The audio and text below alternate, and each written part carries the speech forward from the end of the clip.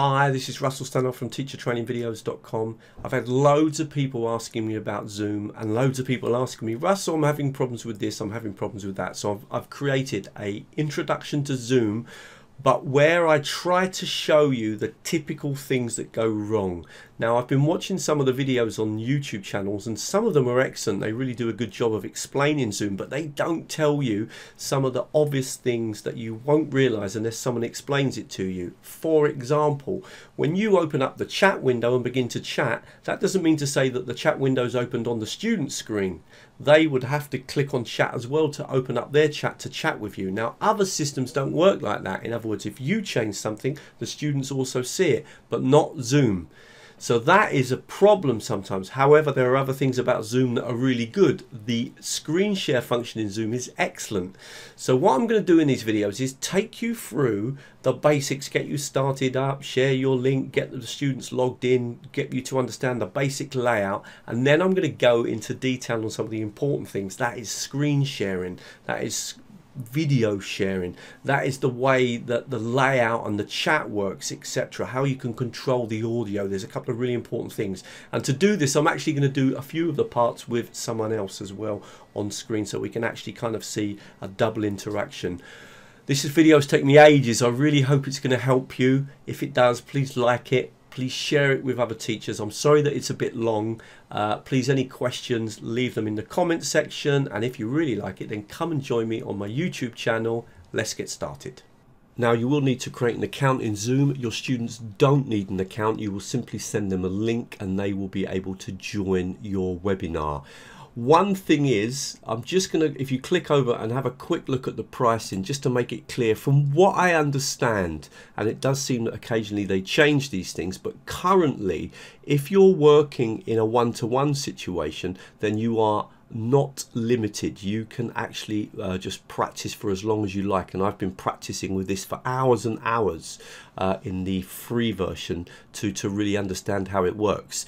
If you're working with bigger groups of between 3 and 8 students, you are limited to only 45 minutes. But the free plan can be a good way to start because you can at least practice and make sure that you know how to work with Zoom.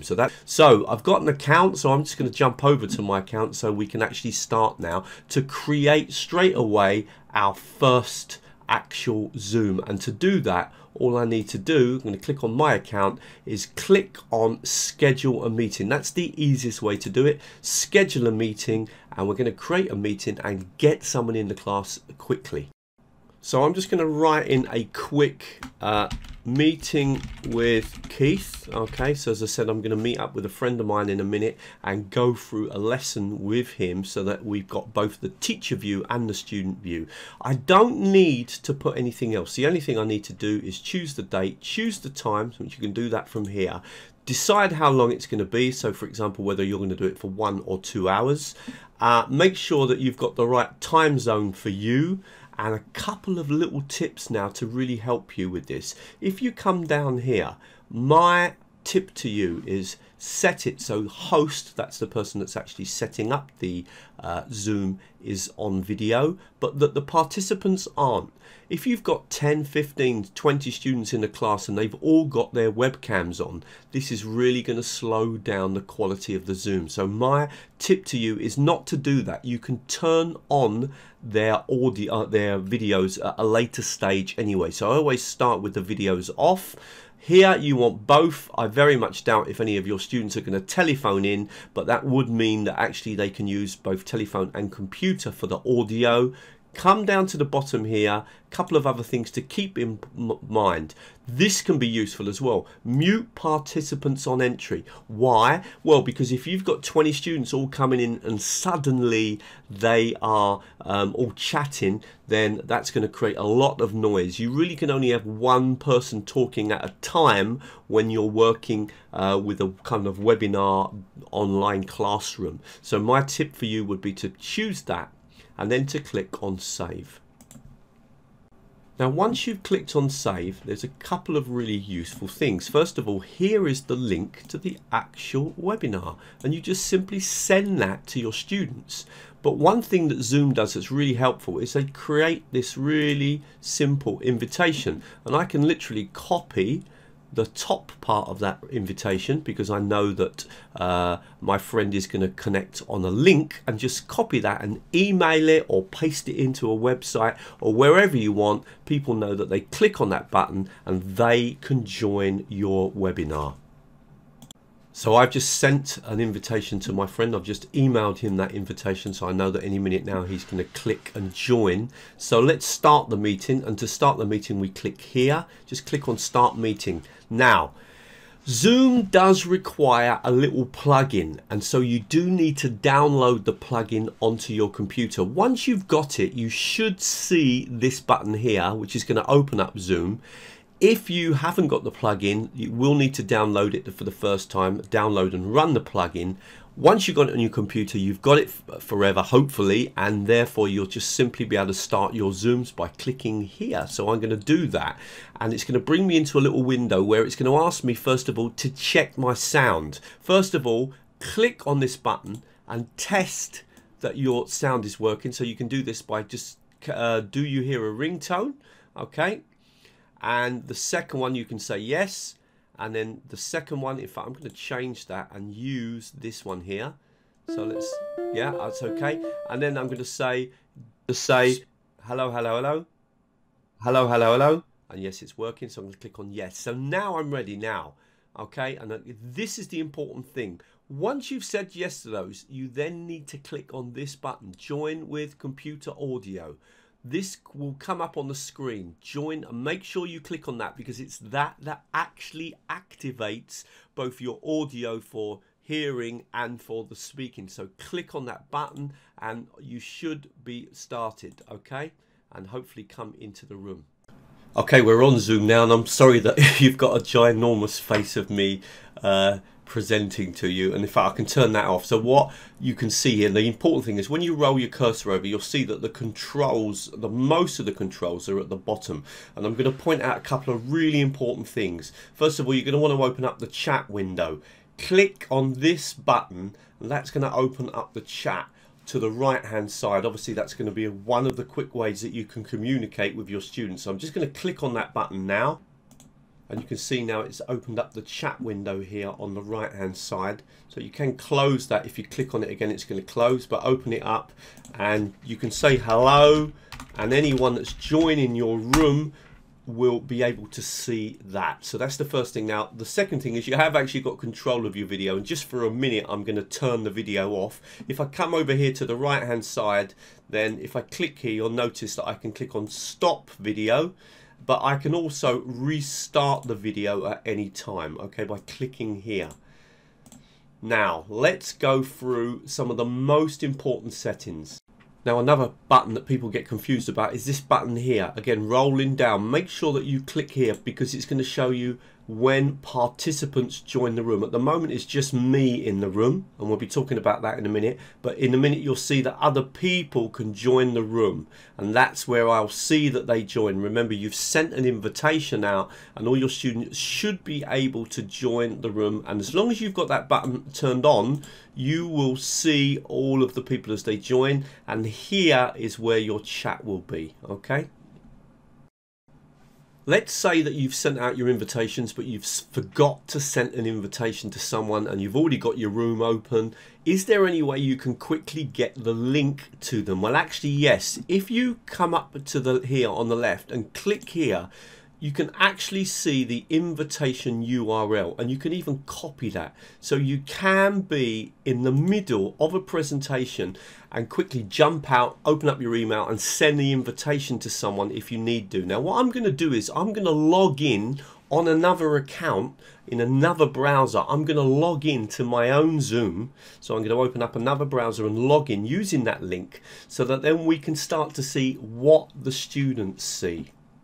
Okay, so I'm now logged in as a student, and I want you to realize something. If you look here, first of all, obviously the teacher hasn't turned on the video, so we can't see the teacher. But also the chat room is not available, and this is one of the mistakes that a lot of teachers make, and it is one of the problems with Zoom. In other words, if you as a teacher open your chat window, that does not mean that the chat window is open to the students. The students would still need to click here to open up the chat window to make sure that the chat window is available to them. So they need to do that. And the same with the participants window. Okay, so now they can see themselves and they can see their teacher. This is a problem with Zoom. As I said, it's not necessarily my tool of choice because there are certain things about it that I don't like. One of them is that you haven't got enough control over certain features. You might do something as the teacher and think your students can see it and they can't. So you need to explain to them that they need to click on both the participants window and the chat window as well to make sure that they can communicate with the students. Now in this case, now we've got both of the windows open. They can see themselves. I've called, the student is called Tom, and they can see the teacher here, and they can also chat by just clicking here at the bottom and say hello everyone, and that is sent to everybody in the room. Sorry, I spelled that wrong. Okay, so really important points. And when I've been doing some training this week, I've been doing quite a lot of individual training. Once I've learnt to use this technology, that was coming up as a problem. However, there are some really good features in Zoom in terms of teaching, and we're going to focus on those in a minute. Okay, so now we're going to start to go into the part where we're going to do some live sessions with teachers so that you can kind of see what both the student can see and what the teacher can do. And we're going to start with me being the participant and my friend Keith being the presenter. We're going to talk about the audio first, because you can't have all your students speaking. You've got to think about what you're going to do to deal with that problem. You can get the students to raise their hands, and you can turn their audio on, and I'm going to take you through that and highlight how we can deal with it. So when you're working with the audio, you'll see the list of your students here, and the first thing is you can mute them all. If you haven't muted them before they come into the room, you can mute them all here, and then you can just roll over a participant and you can either turn on or off their audio.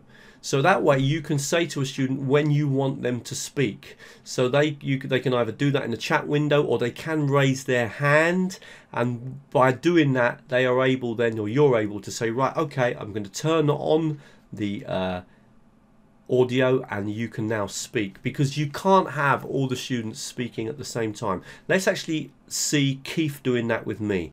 Turn you on from here, or I can turn you off. Right, do you want to try that? Turn off your audio, yeah. So if I want to turn off your audio, I can do that.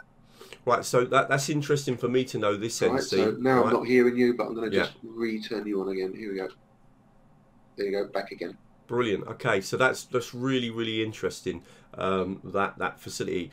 So let's have a, so we talked a little bit about the things on the left hand side. Now there's a couple more. Can you turn, at the moment you can see me on the webcam, do you have the control to get rid of my ugly face? Yeah, I can. Yeah, I can. I'm going to turn you off and then turn you back on again. Hang on a sec. Let's have a look. So that will go. Right.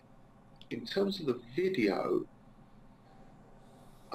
what I've got up here is that I can, if you put up your hand, I can put your hand down. Yeah. I can silence you. In terms of the video, under the other menu, I can stop your video. Let's have a look. There you go. Yeah. Then you're just as a name, so if you're putting funny faces, I can turn you off if you're putting me off. And then let's just see if we can... Can you turn the video back on again? Yeah, I'm just having a look for... There we go. Okay, and then I need to click on the... So that's interesting, Keith. When you stopped me, right, and then I needed to... and then you set me up to start again, I had to click on Start Video to actually start that process. Yeah, so and I get... Obviously, I'm running the Spanish system. Okay, going to come to one of the most important things now, and that's the ability to screen share. And the way that screen share works, and this is really, if you're a teacher, this is perhaps the most important thing. I'll give you a couple of examples why. First of all, if you want to play a video to your students, you can open up the video onto your computer screen, screen share through Zoom, and then you need to click on one button to make sure that the students can also hear it, and then you can play the video, you can watch the video, and they are also seeing the video. And once you finish, you just stop screen sharing, it comes back to normal. So if you want them perhaps to listen to a video and then to discuss questions, the good thing with the screen share is one of the good things in Zoom, you've got control. So when you pause it, it's paused for them as well. Not all screen sharing tools work like that. Now, when you do screen share, it doesn't just have to be a video. I could screen share, for example, an exercise. So I could open an exercise onto the screen of my computer, screen share it so the students can see it, and actually I can even mark that exercise. I can underline things on that exercise. So to screen share, I won't obviously play my video while I'm doing this, just to make it absolutely clear. You come down to this button here, click on screen share, and what you need to do is you need to choose which of the windows you want to screen share. So I'm going to screen share this tab because I want to play this video. But make sure that you click on this button here, okay? Because if you click on that button, it will make sure that the audio plays for your students. Then click on the share button, the video will open, you're now sharing the screen, and you can click on the video. Somber language, heralding state interventions, unprecedented. When you stop, it stops for them as well. You've got control. This is actually one of the really good features about working with Zoom. And then when you've finished, you click on stop. And now you're back out of screen share. That's the way screen share works. But I want to just take you through a few more things. Let's talk about some other ways that you can use screen share. Okay, so let's look at another option. This could be with a document, it could be with a picture. Again, I'm just trying to make the point that you can screen share anything. So I'm going to screen share a PowerPoint slide, and I'm going to click on share and open that onto the screen. The students will be able to see this now, but if I come up to the top here and click over on a note, I can even choose to be able to draw on that screen, so I can mark things as I'm talking about them, and that can be quite useful. Okay, now a little tip: if you're on this screen, for example, and then you click on here and you want to move to the next screen, so let's say I move back to this one, you'll notice that the drawing's still on the screen. So while you're on that screen, make sure you come over to clear, click on clear all drawings, and then move to your next screen. And then of course the drawings will be clicked out the way. I hope that video was useful. Please come to teachertrainingvideos.com. Lots of more free videos, and I've done a special section for teaching online, and then there's lots of technologies along here that you can look at. If you want to sign up and follow my newsletter, that'd be a good idea. You keep up with all the latest blog posts and the webinars and the online courses and all the videos I put up. And you could also follow me on YouTube. And I've got quite a lot of subscribers on my YouTube channel now, around about 13,000. That's getting quite popular. And you can also contact me from this website if you just scroll down to the bottom. If you want to ask me about online courses or online training, I'm doing courses with individuals and with groups. And I hope that was useful, and thank you very much.